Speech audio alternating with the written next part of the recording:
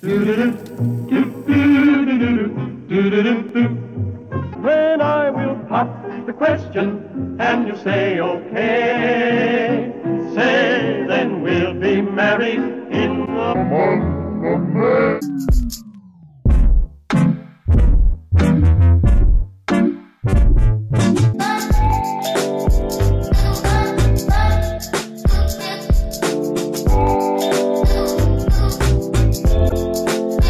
You know, 2008 was a pretty good year. We had some pretty good films, the election. While I was working on those streets, watching those folks see their jobs shipped overseas, you were a corporate lawyer sitting on the board of Walmart. Yeah, you get the idea. It was, yeah. But it was also an incredible year for games. Classics like World at War, Mass Effect, Left 4 Dead, Far Cry 2, Spore. Yeah, it was just such a great bundle. But there were two games that blew everything away. Fallout 3 and GTA 4. Though the Fallout franchise still lacks multiplayer, it's still addictive. And for GTA, its multiplayer is not really interesting as it is today. As we all know, GTA 5 has the best multiplayer anywhere. But other than that, let's get into this. You are a resident of Vault 101, and you're watching yourself grow up and seeing how shitty your life is. But for whatever reason, your dad abandons you instead of taking you with him, so you have to find him, and eventually you find him. And hashtag spoiler alert, but he dies. I'm sorry for your loss. Having it in Washington is perfect. It's interesting seeing the Capitol and the Washington Monument just destroyed. So yeah, good setting. Lots of sightseeing to do. So Nico and his cousin Roman, that sounds weird saying it the other way because, you know, the joke, and I'm not gonna use the joke because it's been over. Nico, it's Roman. Let's go, boy. I just couldn't resist. But anyways, these two are trying to live the American dream, which we know doesn't exist, so they see what the real American dream is, which is basically shit. And after Michelle Karen, he meets Kate, and they go on a date. Hey, there's a spoiler. At Roman's wedding, she is shot accidentally, because Nico was the target. But don't worry, everything at the end goes fine for our hero. New York is an amazing decision. It really does just fit perfectly into this theme of a game. And I would like to note out of the random that I actually found Trump Towers in GTA 4, no joke. And in GTA it's called Cleethrop's Tower. You can't enter it, you can't do anything, it's just there. And for whatever reason, trees are growing out of it. Lol.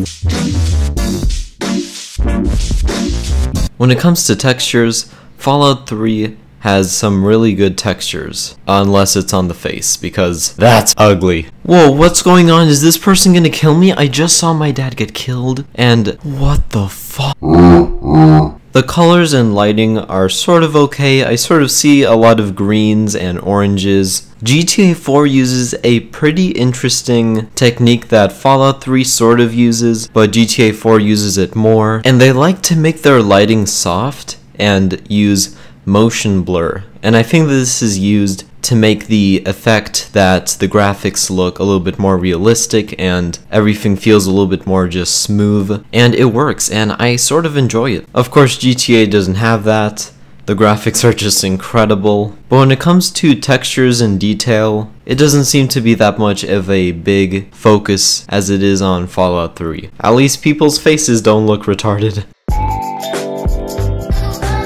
To play Fallout 3 properly, you'll need 2 GB of RAM or more, DirectX 9, an Intel Core processor that is 2 or higher, or 2.4 GHz, you know, just for people who don't like Intel. So yeah, it's not bad. And the file size, according to the Xbox 360, is 8 GB. I'm not sure if that's the same for PC or for like any other console. Unlike GTA 5, GTA 4 is a bit smaller, and because of that, it's not as laggy and it's more compatible with more computers in terms of it's not going to crash for people or lag. So it's recommended that you also have a Intel Core 2 or 2.4 GHz, so it's the same, and 2 to 2.5 GB of RAM, which is pretty impossible not to have. I think even the cheapest option cannot have that.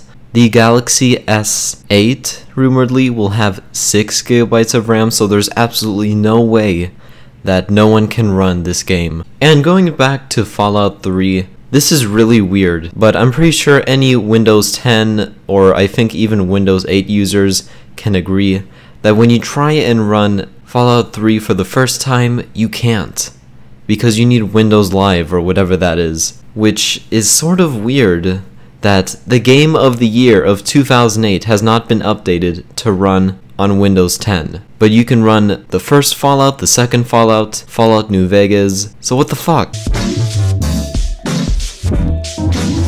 So unlike Fallout 4 versus GTA 5, I didn't include weapons, and that's because GTA 4 doesn't really focus on weapons that much as GTA 5 does, so, you know, it's just not fair. And there really isn't much else to talk about. It's mostly about the story, and it's basically one of those games where it's mainly focused on which story is better. Between a story about two cousins trying to find a better life in New York and a story about a boy fighting for his father, it's pretty obvious that Fallout 3 did the best. I mean, come on, it won Game of the Year. But Fallout is more about defense. If I want to attack, you can't really do that. But you can do that more in GTA, and you could steal cars and stuff, so they both have their ups and downs. So yeah guys, this is the last game versus game for this year. I thought I would end it with two amazing games that are classics, and we both love all of them. Seriously, they're both a lot of fun, they're both beautiful, I love the locations for both, and yeah, I'll see you guys in the next one. Bye.